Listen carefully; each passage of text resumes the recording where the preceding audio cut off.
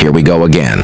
Man United star Scott McTominay has revealed 2 strict rules that Erik ten Hag has implemented at Manchester United. He told the High Performance podcast, "The manager is so demanding and he's got so many high standards that the whole squad have to comply with, which I think is brilliant. I think that's the way it should be, especially when you play for a club like Man United. We all have to act accordingly and be professional in terms of everything we do." He's massive on his timings, massive on every looking the same, wearing the same tracksuits and clothes. All that contributes toward a good team, so no one is a big ego. Everyone is in it together and pushing the right way. There can be little messages, like when I came on against Brentford, to go and show why you should be playing. For me, I just wanted to show him that I can do it. And he's obviously an amazing manager with great tactical dimensions to this game. Some of the things he says and how he conducts his meetings are brilliant. I just want to be a part of that. Meanwhile, Manchester United goalkeeper Andre Onana has the worst save-a-success rate at the Africa Cup of Nations. The Cameroonian flew out late to join up with his national team after insisting on staying with the Red Devils for their 2-2 draw with Tottenham. After missing his country's 1-1 draw with Guinea, he returned for the 3-1 loss to Senegal. According to Who Scored, he so far has a save percentage of 0, the worst in the competition. Elsewhere, Cristiano Ronaldo's Al Nassr want to sign Aaron Wan-Bissaka, according to reports. The Saudi Pro League side are hoping to recruit a new right-back this month. Last week they failed with a bid worth around £20 million for Emerson Royal. According to the Telegraph's Mike McGrath, they are now hoping to sign Wan-Bissaka from Man United. On the other side, Manchester United legend Rio Ferdinand has slammed Mikel Arteta's stupidity after he was recorded being fed by Salt Bay. On his Vibe with 5 show, Ferdinand said, "He, Salt Bay, was feeding some of the guests at my wedding like that. If I'm paying for that, he ain't feeding me nothing, not having it, but he was going around some of the guests doing that. A Man United manager ain't doing that. Only an Arsenal manager would do that type of stupidness. Pep Guardiola ain't doing that." Again and again. Manchester United's big money duo Jadon Sancho and Antony look set for permanent exits from Old Trafford this summer, and after splashing a combined £150 million on the pair, Man United are now reportedly willing to let them leave. According to the Evening Standard, Sancho and Antony have been offered to clubs in the Saudi Pro League, as the Red Devils look to try and recoup some of the mammoth money then dropped on the 2 wingers. Meanwhile, Manchester United's new CEO Omar Barada reportedly has a strong view on underperforming players. Players who don't reach the desired performance levels are unlikely to be kept around at Old Trafford. According to Fabrizio Romano, Barada takes the view that if a player is not performing within 2 years, they will be sold. So, Erik ten Hag has to try and retrack Manchester United's off-the-rails season. The Red Devils are struggling for form, and pressure is mounting on the Dutch boss. His side face Newport County in the FA Cup next, as they look to keep their final chance at silverware this season alive.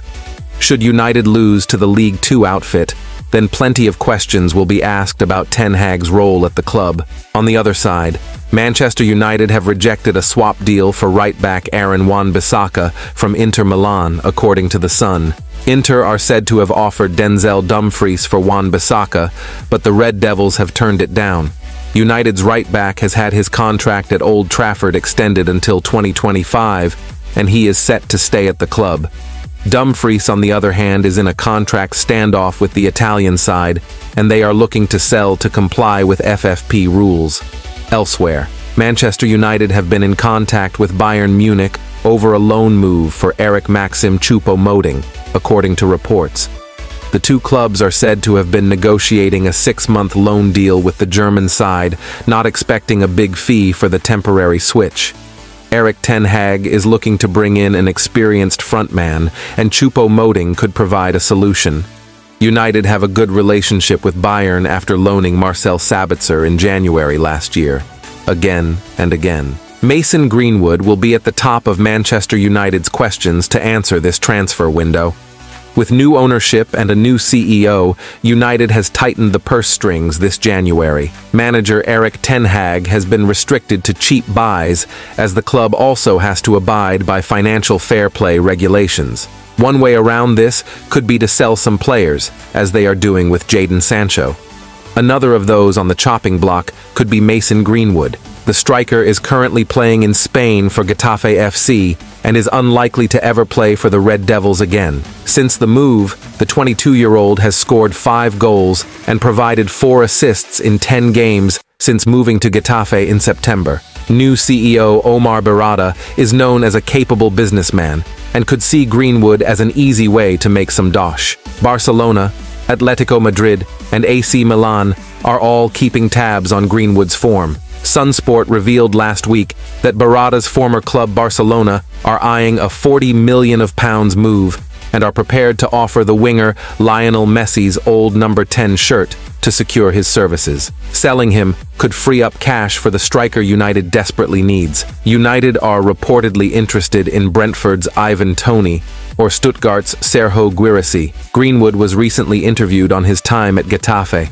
He said, "Everything's fine. I adapted pretty quickly.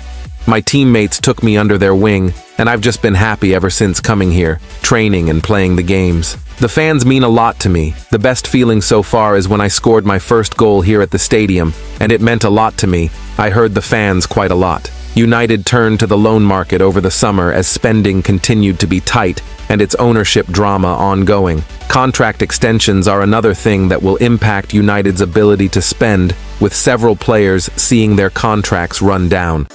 The club are considering extensions for Casemiro, Varane, and Aaron Wan-Bissaka. But, with the ownership dramas over and Sir Jim Ratcliffe pledging to invest into the club, the summer window could see some big signings. Greenwood had reportedly been set to be welcomed back into the fold by Erik ten Hag, before Sunsport exclusively reported United had made a U-turn due to the volatile reaction. He had not played prior to joining Getafe since January 2022 after being arrested on suspicion of attempted rape, assault, and coercive control.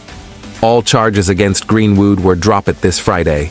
Meanwhile, Scott Mctomminay has offered huge praise for Manchester United boss Erik ten Hag. The Scot discussed his current gaffer on the High Performance podcast and was gushing about his standards. Ten Hag has been well known for his no-nonsense approach and is said to be very demanding of his squad. Mctomminay said, "The manager is so demanding and he's got so many high standards that the whole squad have to comply with, which I think is brilliant. I think that's the way it should be, especially when you play for a club like Man United. We all have to act accordingly and be professional in terms of everything we do." On the other side, Anthony Martial has been linked with a move away from Old Trafford this month. But despite the whispers, the star's agent, Philippe Lambolet, has claimed he will be staying put. Lambolet explained, "Anthony will not leave Man United and will stay until his contract ends in June. What is said about him is completely false. He was not excluded from the group, and he has no problem with the coach." The Frenchman's current terms with Man Ut are set to expire at the end of the season.